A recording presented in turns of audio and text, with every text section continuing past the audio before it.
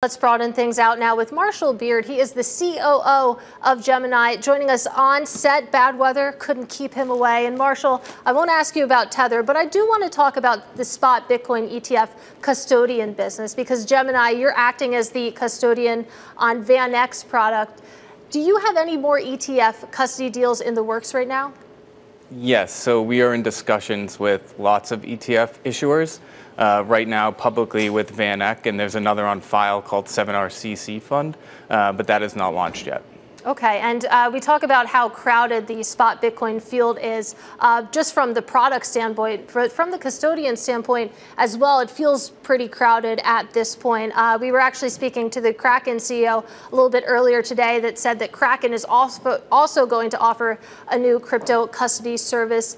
How do you compete when it comes to being a custodian? Is it just fees alone, or how do you actually differentiate yourself? It's not just fees. I mean, that's obviously a part, but there's a lot of different things. It's relationships, it's brand, it's longevity.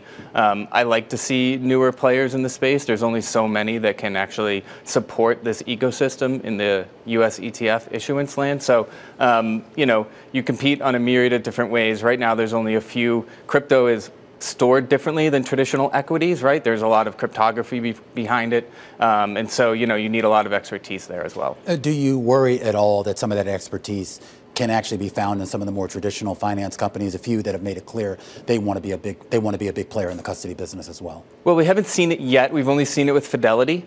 And they've been working on that for quite some time, and I believe that they only custody for Bitcoin, no other crypto assets. So, it's probably going to take some time if that's the road. I think we saw NASDAQ announce that they wanted to do custody, but now they're not doing it anymore. I do want to talk a little bit here about the reception of the Bitcoin ETFs, and I know it's only been three days since since we had the announcement, 3 business days. It gets to the question here as we move deeper into the year here, how much new adoption are we going to see? Meaning not just the folks who are already in the crypto universe, but maybe those folks who are on the sidelines wondering how the heck do you actually buy this thing, and now they have an avenue in theory to buy it in a much more efficient manner. Yeah, so we're only on the 3rd trading day. I don't have the specific numbers, but I think we've seen about $1 billion in aggregate net inflows. That's people coming out of GBTC and into some of these new funds. So about $1 billion, which I think in 3 days is incredible, right? And so, adoption is going to take a little bit. Education is important, getting brokers up to speed, getting wealth managers up to speed, getting these distribution channels. This is going to play out over months and months and months. So it's going to take some time, but there's massive distribution channels now. Well, let's talk about some of the platforms who are saying no, and by some of the platforms, I mean Vanguard, obviously taking a strong stance there, saying that they don't plan to offer crypto ETFs, ETPs, or futures on their platform. What did you make of that? And do you think that we could see other platforms follow Vanguard's lead? I don't really have a take. I don't know their investment thesis. Obviously, they're one of the largest asset managers in the world. People are going to have different ideas behind this. And so I think it is a little old school thinking. I think, this is a new technology. You see people come around over time.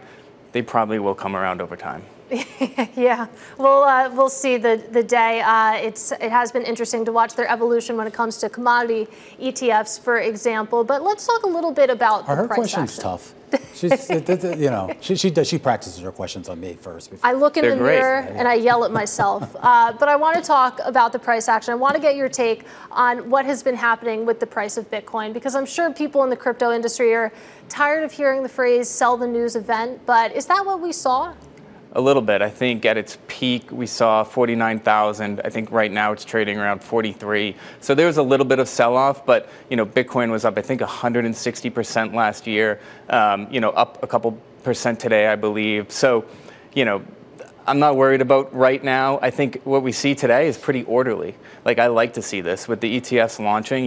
The operations between the issuers and the custodians and the APs is all working fine, what looks like, right? Which is good. It shows maturity, but it seems orderly, a little boring, actually. It's interesting, too. I'm curious as to what you made out of the actual decision itself, meaning the language, and more importantly, the statement that Gensler put out alongside of it here. It seemed to suggest this idea, obviously, from his perspective, that it was kind of like grudgingly, okay, fine, we have to approve this because the judge isn't going to give me any leeway. But he did kind of leave that door open for some sort of broader regulation, whether that's going to come under his purview or somebody else's, who knows. But is that something that you're preparing for? Yes, of course. I mean, it's something that we're asking for, right? We've been doing this for a decade now, and the U.S. does not have a broad crypto regulation framework. Where so we are looking forward to that. I think it happens probably still 12, 18 months away. Did it surprise you at all? And I know that the hand was kind of forced because of the because of the lawsuit. But did it surprise you that they didn't maybe have that framework ready to go before they made these approvals?